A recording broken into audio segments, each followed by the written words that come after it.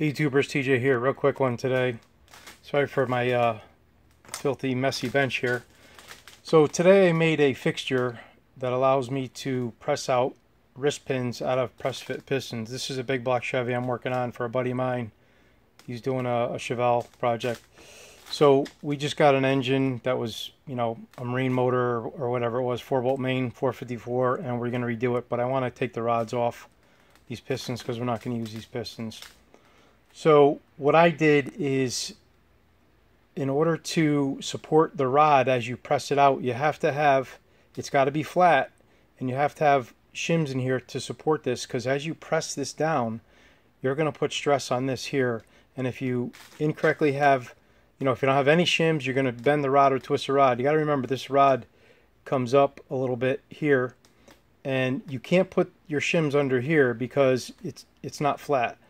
If you look at a lot of rods, you could see there's a little indentation here, and then the indentation stops about here, and then it starts to rise up a little bit.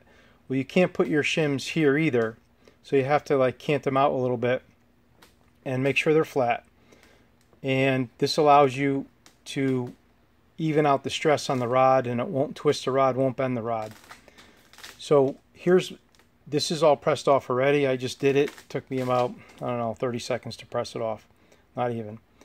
It did take me a little bit longer to make this jig. Probably got an hour and a half into it, maybe a little less. But anyways, let me just take this apart and I'll show you my jig, what I did. I see a lot of guys on YouTube using hammers to heat it up a little bit in here, and they put it in a press, and there's a hammer supporting it over here, you know, thinking that's gonna take up and not bend the rod, but it will bend the rod if you're doing it wrong. Again, this is evening out the pressure on the rod here. Nothing moves here. Where the piston is resting on the underside here, there's little feet that hold this, so it's not on the skirt here. I've seen machine shops, you know, press pistons out. I know you're not going to reuse a piston, that's fine. But let's say you're going to reuse a piston. If you're going to reuse a piston, you can't just put the skirt on, you know, your press and crank away or press away, and you know, you're going to wreck your piston. So here's my jig. Let me just take this apart here. So here's the main character of the jig right here. It's a 3/8 plate, just some scrap I had laying around. I don't know, 8 or 9 inches long, I believe. I took a piece of 1 inch by, you know, 3 maybe, 2.5 by 1.5 inches. Didn't even really measure. I machined a big U out of it, and then I TIG welded it in 2 spots here and here on each side to minimize warping. Didn't go crazy on the heat. I don't want to warp anything. I want to keep it pretty flat. And what that allows me to do is these pads here hold the piston. They hold it flat. You can see, it's hard to see with my hands in the way here, but this holds the piston flat on these pads on the other side here. Right here, the piston resides here. It's not hitting the skirt on your press.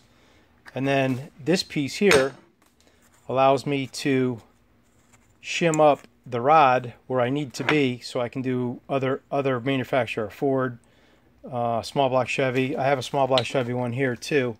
I haven't pressed it out, but you could see on small block Chevys and some other ones there's some casting marks here. However, I think they had this in mind. This is pretty flat, so this will reside on my flat side here. Again, this is not shimmed for a small block Chevy.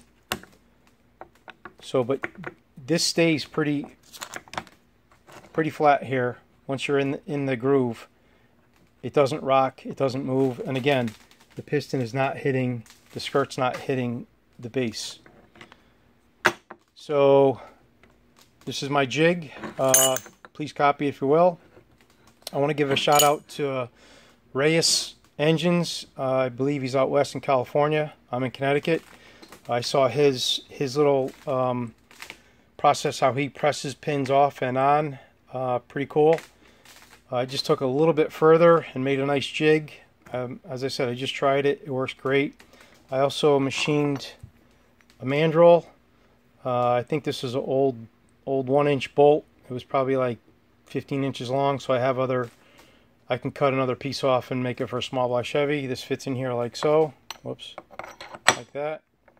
And it locates everything. It's not really tight, but it will not fit a small block Chevy. I have to machine another one.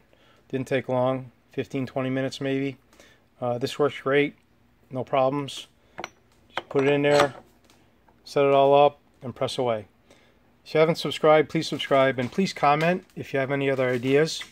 Hopefully in the future I have to press 7 more rods off, and I'm going to polish I already started polishing this side of it, the rod, and getting the casting marks out and just trying to make the corners round so no stress marks here, no stress risers. And then we're going to resize the rods. He's not going crazy. These rods are probably good for a little 500 horse or so.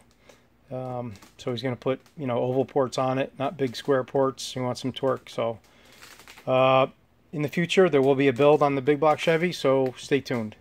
Thank you.